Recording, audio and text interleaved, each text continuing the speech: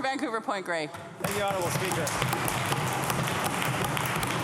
Honourable Speaker, after the government's own investigation showed that the Minister for Advanced Education broke the rules on executive pay, Kwantlen University's president said they were going to do their own investigation of the Minister of Advanced Education.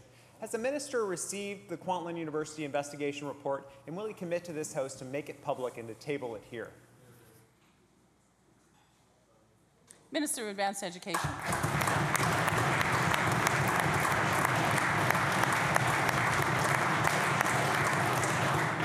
Well, Madam Speaker, that university is conducting their own internal review of their internal matters, and the member can direct their question directly to them, Madam Speaker.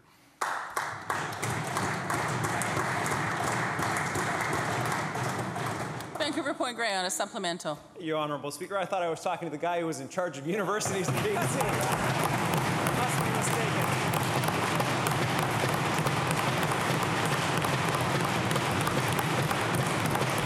Honourable Speaker, it's important that the minister answer this question. It's a remarkable role reversal where instead of the Minister of Advanced Education investigating a university, the university is investigating the Minister of Advanced Education.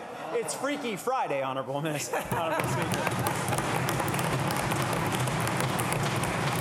Will the minister stand up and commit in this House that he will get that report, that he will bring it here, that he will table it, and he will make it public for all of us to read about his proud work on Kwantlen University's board?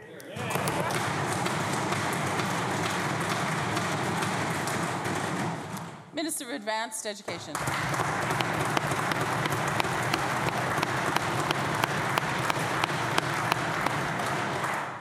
Well, Madam Speaker, all across the province, universities, institutions, colleges are expected to continuously ensure that they're as efficient as possible, that they conduct their business of the taxpayers' money as it comes to the universities, that they're efficient and effective as possible. In that same vein, this university is examining in the way they are as efficient as possible. Madam Speaker, they're going to continue to do so.